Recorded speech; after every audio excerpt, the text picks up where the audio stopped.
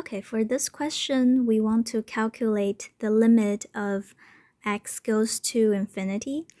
And here we have a fraction, and we have a numerator on top and a denominator on the bottom. And they're both polynomials in this case.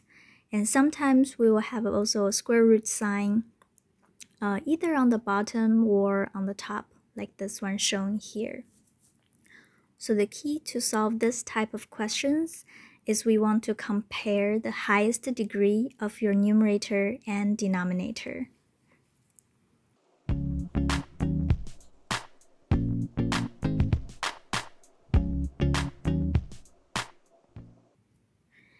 And let me show you what I mean by that. Let's say we have a given polynomial.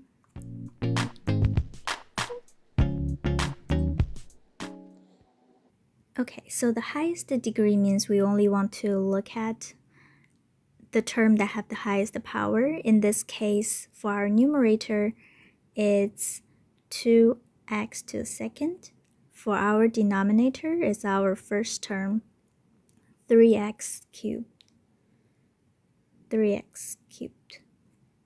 And then we further simplify this, and that's gonna give us 2 over 3x. And the reason we only want to look at the highest degree term is here's the trick. When x goes to infinity, the highest power term is going to grow the fastest. It's going to outgrow all the other terms. So that's why we can kind of ignore the terms with a lower degree, since they are not as important as the highest term in determining the limit. So once we calculate this simplified term, we have 3 categories we can look into.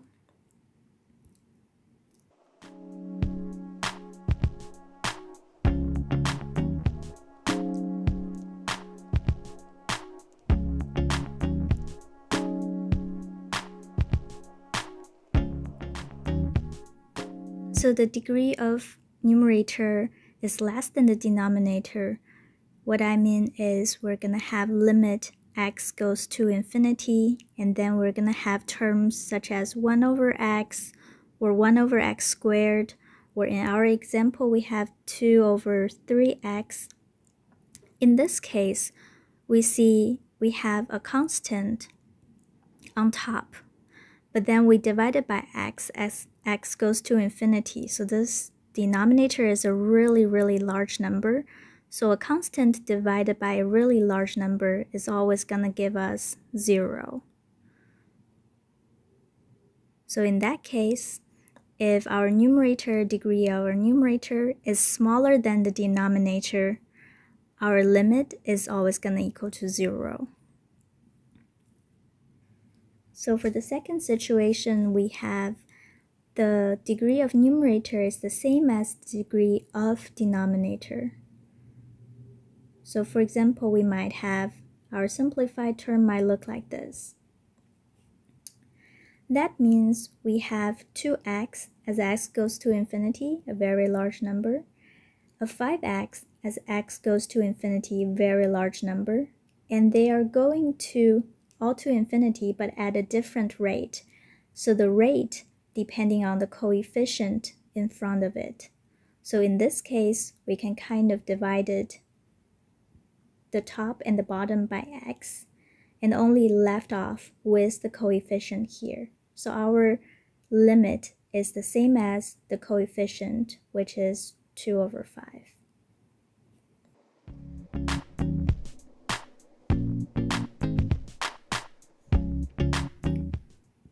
So for this third condition, we have the limit of x goes to infinity. In here, we have numerator has a higher degree, which means we might have x to the second or x to the third or something like that. Then in this case, as x goes to infinity, x squared also goes to infinity, or x third even goes to infinity even faster. So in that case, our limit will always be infinity. But pay attention to your sign.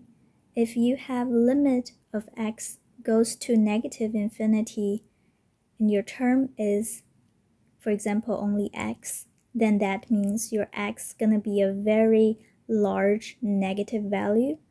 And so the answer for that will also goes to negative infinity. So just watch out for the sign here.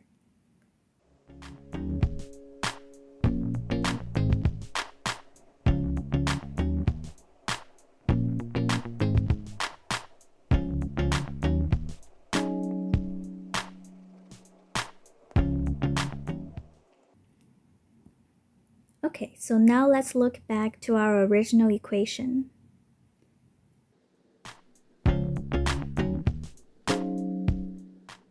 Here, let's look at the highest degree of our numerator. You might say is 4x to the 6th, but be careful here. Since we have a square root sign, we want to first open up the square root.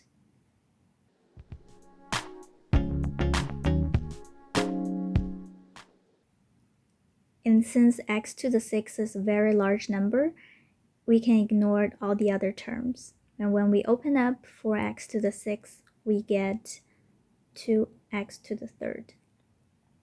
And for the bottom, we have 2 minus x to the 3rd. And that means we only need to write the highest degree of the denominator, which is negative x to the 3rd. So our limit becomes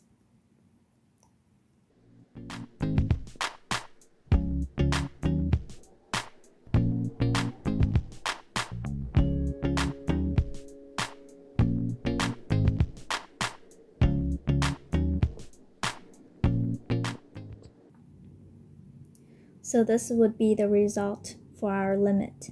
And in this case, what we have is the degree of numerator is the same as the denominator. So in that case, all we look at is the coefficient.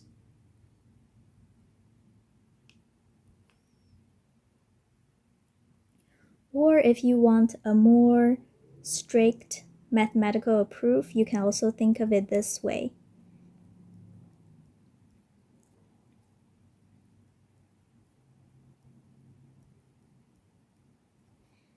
That is, we can divide it x to the 3rd on both the top and the bottom, which we would get the same answer.